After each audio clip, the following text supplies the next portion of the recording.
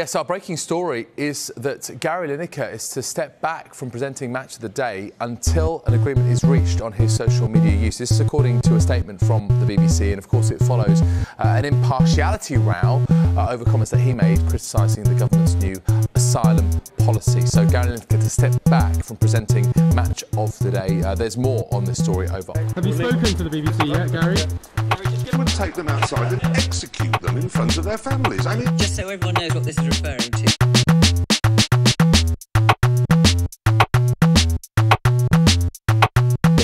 And to be clear, success for me is Gary gets back on air, Gary gets back on air, Gary gets back on air, back on air, back on air, back on air, back on air, back on air.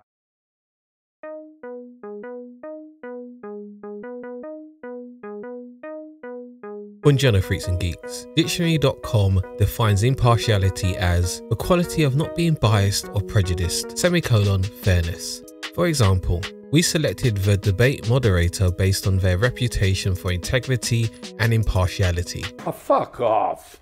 If I'm being honest, I don't believe there is a human being alive that is impartial. Everybody's behaviour will be informed by their upbringing, life experience and frame of reference, which will always lead to blind spots, commonly known as conscious and unconscious bias. The biggest problem is the belief of complete impartiality. If the World Cup in Qatar highlighted the inconsistencies of living in a liberal capitalist world, the Gary Lineker and BBC saga has shown us the blatant hypocrisy of what is constituted state-affiliated media in the global north. I don't know who needs to hear this, but anything publicly funded will be an extension of the government's interests, policy and agenda. Guess what? There may be some fine people working at the Home Office that would love to help everybody that arrives at these shores, but government policy means that they will have to prioritise white Christians from Ukraine over brown Muslims from Syria. The same rule should be applied to the BBC, especially the news department. Great Britain has a long and detailed history of being institutionally racist, imperialists, colonisers, war criminals and outright fascists. The BBC has been able to take the most hideous elements of UK government behaviour and wash it so thoroughly, all you can see is liberal political correctness with a sprinkle of heavy condescension. BBC News has perfected the art of dressing up pro-government bias as government criticism with a thick layer of impartiality on top, if that even makes any sense. And if the newsroom strays too far away from the script, then heads will roll regardless of which political party is in government. Just ask Greg Dyke what happened to him when he dared to put a spotlight on Tony Blair and New Labour policy leading up to the invasion of Iraq.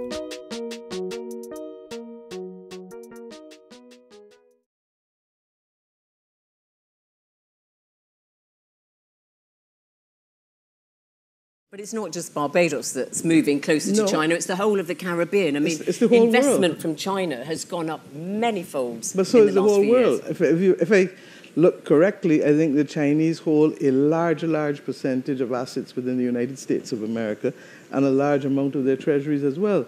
So for you to focus on the Caribbean or Africa with China without recognizing the role that China is playing in Europe or in the North Atlantic countries is a bit disingenuous and really reflects more that we are seen as pawns, regrettably, rather than countries with equal capacity to determine our destiny. Perfect. No notes. 10 out of 10.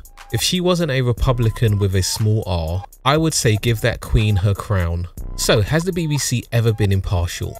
Short answer, no. Long answer, strong no. And some poor mug even went to the trouble of writing an impartiality policy. Section 4 of the editorial guidelines says in black and white, the BBC is committed to achieving due impartiality in all its output. Oh, fuck off. If the BBC was so committed to impartiality, how come Rishi Sunak was once depicted as a brown Superman with potent money powers, and Jeremy Corbyn was depicted as a Russian asset, when in reality, Russian billionaires were flooding money into the Conservative Party like a broken tap? The BBC also has a policy on social media use for individuals. But who really cares about that when the BBC Sports account was liking tweets bashing Gary Lineker? Wikipedia even has a page dedicated to criticism of the BBC, which is a catalogue of the times the BBC was accused of being biased. Some of it is factual, Other stuff is stupid and the rest sits in between. If you have time and patience, you should read it. Anyway, I could spend the next 30 seconds repeating the definition of impartiality I gave in the introduction. But the important question is, what does the BBC define as being impartial in all its news output? I believe it's the ability to show two differing views, no matter how uninformed, uneducated and brain broken one of those views are. Simply presenting two opposing views on a topic is fulfilling the promise of impartiality for the BBC. And if they can only provide one view, it has to be right-wing and toxic. And you can forget presenting an openly anti-capitalist agenda in a positive light, unless you identify as a Edward Scissorhands tribute act. Examples of the BBC exhibiting impartiality. In 2018, the BBC defended the full broadcast of pedo-looking super-fascist Enoch Powell's River of Blood speech. This was sold as being justified by the BBC because milquetoast liberals would be on hand to provide rigorous journalistic analysis. I'm sure the analysis had Enoch Powell spinning in his grave. Secondly, if someone hides the brutality of Boris Johnson's father, it has to be met with this response from BBC moderator Fiona Bruce. I'm not disputing what you're saying, but just so everyone knows what this is referring to. So Stanley Johnson's wife spoke to a journalist, Tom Bauer, and she said that Stanley Johnson had broken her nose and she had ended up in hospital as a result. Stanley Johnson has not commented publicly on that. Friends of his have said it did happen, it was a one-off. Yes. Which is the most freaking bizarre thing to say in retort to a proven case of serious domestic violence. This incident inevitably led to Fiona stepping back as ambassador for a women's refuge. Examples of the BBC preventing accusations of bias. The BBC draws the line at allowing national treasure David Attenborough to release his fact-based documentary on climate change, because it might upset those people that believe trans ideology is after your children, Noah's Ark was real, and the world is actually 3,000 years old. Essentially, this pursuit of impartiality is a zero-sum game. Someone will always scream bias. And I don't think publicly funded organisations should be held to this purity of perfect impartiality. If this was even possible, how comes Tory local authorities act completely different to Labour local authorities? Sometimes.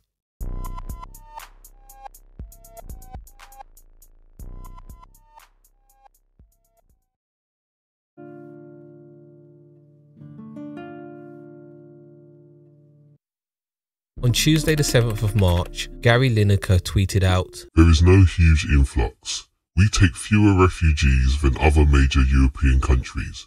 This is just an immeasurably cruel policy directed at the most vulnerable people in language that is not dissimilar to that used by Germany in the 1930s. And I'm out of order."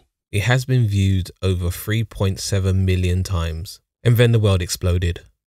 Or at least it felt like it did. The tweet starts out with facts which are indisputable. And if he had stopped the tweet at most vulnerable people, I wouldn't be making this video. But making direct parallels between anybody and 1930s Germany is a big no-no. Unless you're Boris Johnson and describing the EU. It's a very good argument against the lack of democracy in the EU.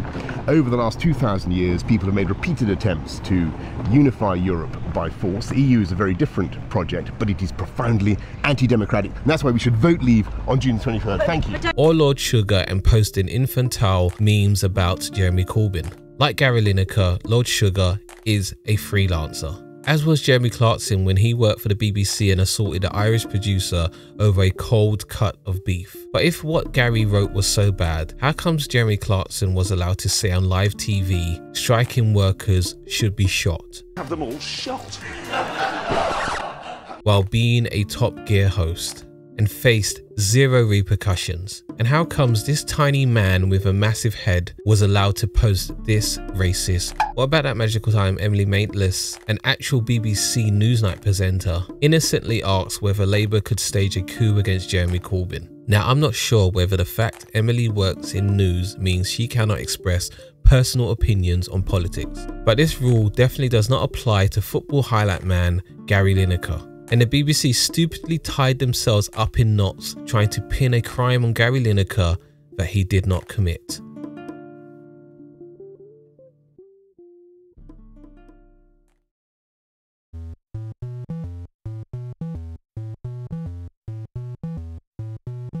Gary Lineker is not a perfect victim, given he has posted tweets like this in the past, all of which fucking suck. But he is a victim in this situation, and the solidarity shown by his work colleagues is something to behold. Big up to Ian Wright, Alan Shearer, Alex Scott, and Jermaine Genus. And also showing how much of a classy geezer he is, Jeremy Corbyn showed support despite Gary wanting to put him in the bin. But Jeremy also reminded people the focus should be on other things and not this circus. Sort of come down like a ton of bricks on Gary Lineker, and whilst I support what Gary said, and I think he's a decent human being in the way he's put it and said it, unfortunately the whole debate now is shifting onto Gary and the BBC and ignoring the issue of this, I think, disgraceful piece of legislation that Parliament's about to debate on Monday. Even serial liar and war criminal Alistair Campbell explains the awkward position the BBC finds themselves in. Alan Sugar did tweets about Jeremy Corbyn during Corbyn's leadership of the Labour Party and the rows about anti-Semitism, which were 1,000 times worse than anything Gary Lineker has said. However, Mr. Potato Head Andrew Neil thought the BBC made the right decision. This is the same Potato Head that was chairman for the Spectator magazine throughout his tenure for the BBC. The same magazine that had Boris Johnson as editor for 6 years. Personally, I don't give a shit how impartial or tough your interviewing style is, if the publication you head up puts out headlines like this. So please, for the love of God, go kill yourself. Tories were naturally absolutely fuming, and things got worse when they finally read what Gary wrote. There were other people that understood Gary's sentiment, but disagreed with the comparison with Nazi Germany, because Suella targeting refugees is targeting people from other countries, whereas Nazi Germany targeted Jewish people that were German citizens.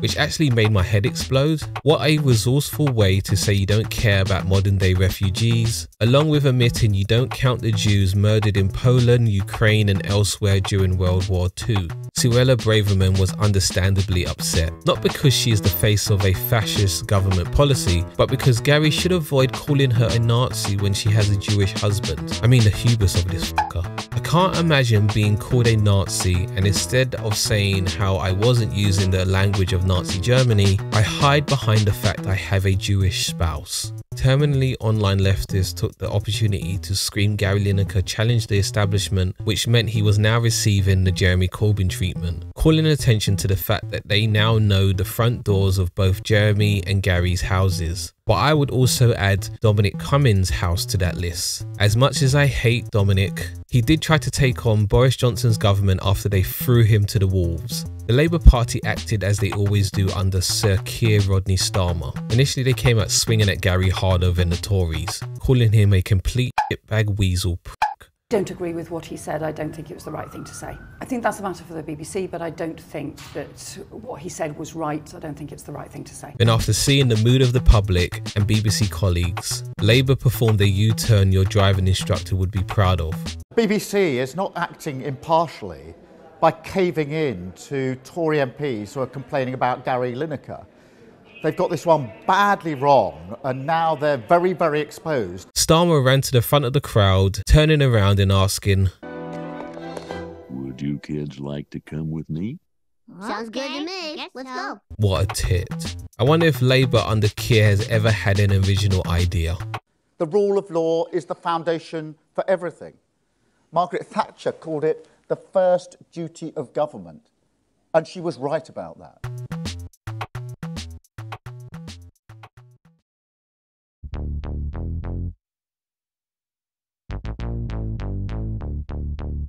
Not enough people are labelled fascists for my liking. If it was up to me, I'll be handing out fascist badges like parking tickets. That's because many people are openly using fascist language in everyday discourse. I truly understand why people often draw comparisons with the Nazis in the first instance. They were considered the worst fascists, and nobody wants to be considered the worst at anything. which also explains why people are more worried about being labelled a Nazi than actually acting like a Nazi. So in essence, the biggest problem with any argument that features the word Nazi is that everything else becomes white noise as everyone focuses on that single word. So here is my suggestion. Whenever someone is talking like a fascist, acting like a fascist, or implementing fascist policies, instead of calling them a Nazi, which will completely derail the conversation, here is a list of alternative metaphors. You are acting like Franklin D. Roosevelt's America 1942 to 1946. Call me crazy, but you are starting to resemble General Pinochet's Chile 1973 to 1990. Why do I get the feeling you wouldn't feel out of place cracking the whip for King Leopold II in the Congo 1885 to 1908. This is awkward because you're acting like the Japanese in China during the 1930s. I'm not trying to be funny, but this colonial mindset is what got over 100 Algerians killed in the heart of Paris by French authorities. Do us a favour, stop acting like the British in Kenya during the 1950s. Do us a favour, stop acting like the British in India during the 1940s. Do us a favour, stop acting like the British in Ireland any time between now and the 1840s. Actually, it might be easier to see how bad Britain was if you read this page yourself. But you get my point. Everyone's a fascist. And the British establishment has always been very sympathetic to fascist ideology. There's a reason the British spies were paying Mussolini a weekly wage, and the BBC kept Nigel Farage on a permanent tour of their studios, with reoccurring appearances on Have I Got News For You and Question Time. Did you know Nigel has the 9th highest number of appearances on Question Time? Never elected a f***ing MP in the UK. 35 shows. Anyway, there are many examples in human history that equal fascism, and we can be a bit creative and put the Nazi analogy to bed once and for all. But wait! There's more! On the basis of these definitions and its research, Human Rights Watch finds that Israeli authorities are committing the crimes against humanity of apartheid and persecution.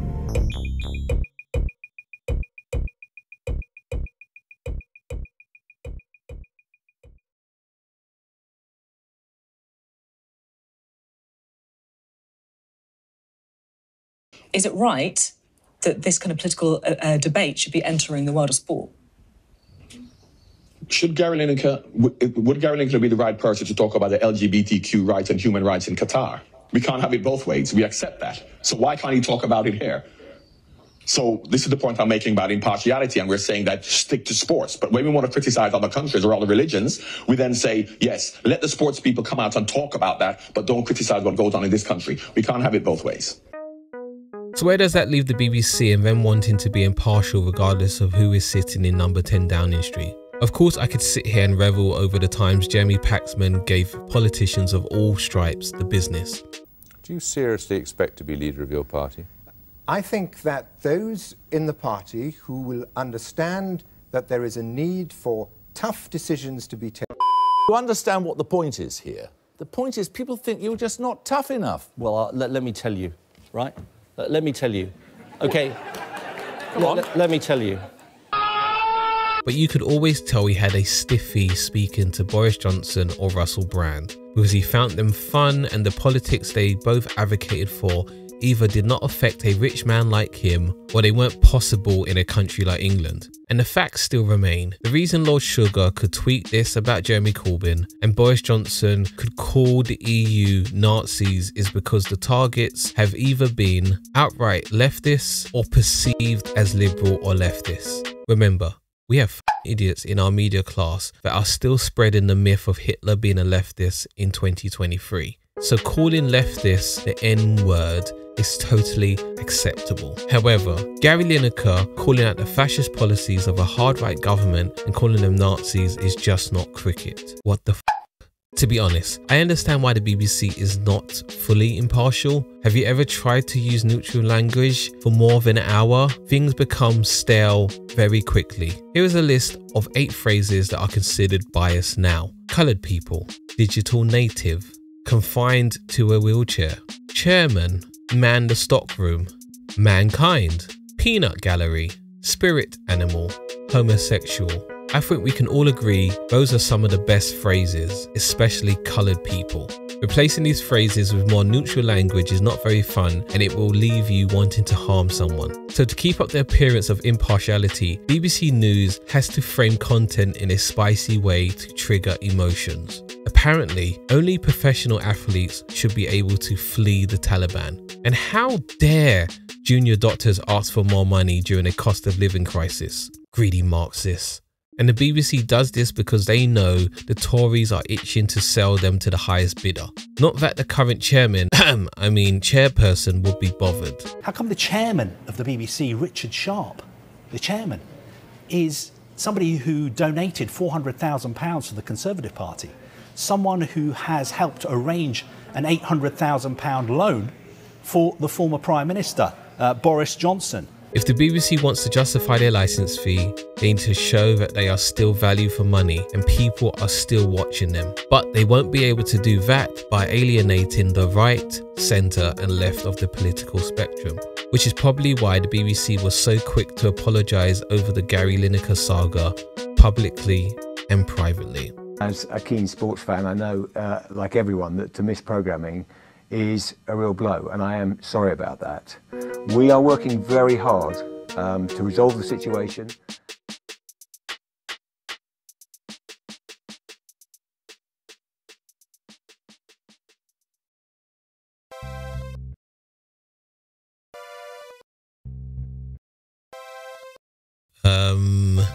This one was fun to make because I think I've been slowly realizing the issues that everyone has with the BBC. Before, I used to worship at the altar of the BBC without question, but especially their news content is very, very weird, and the double standard that they have with certain presenters. And I don't even think it is over certain presenters. I think it depends who those presenters are targeting.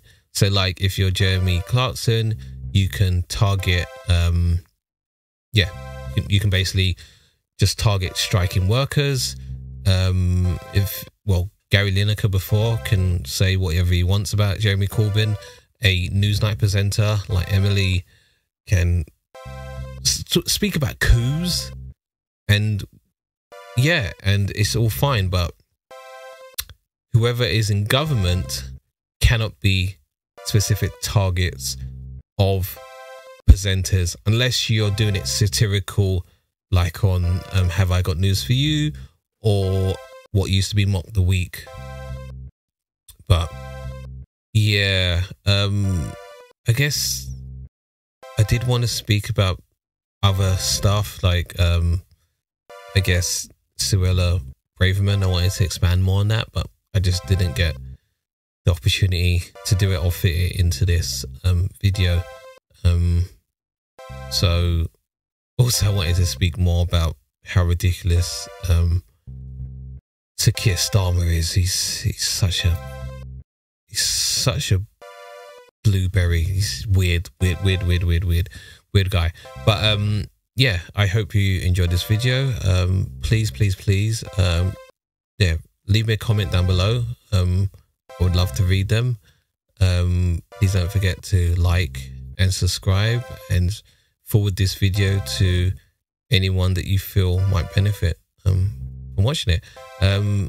Yeah, I think upcoming videos will be centered around public health, health in general under capitalism, and whether it can really be addressed under the current economic system we have. But so that's going to take me a little longer to put together, but hopefully I can fit in some other stuff between them, because I saw this topic come up, and it just automatically made me think, okay, got me excited about making a video about it. So yeah, if it takes me a really long time to do this video on capitalism and public health, maybe something else will attract my attention and I'll be able to do a quick video about it. But Again, if you've listened up to this point, thank you, and I will see you very, very soon. Okay, bye.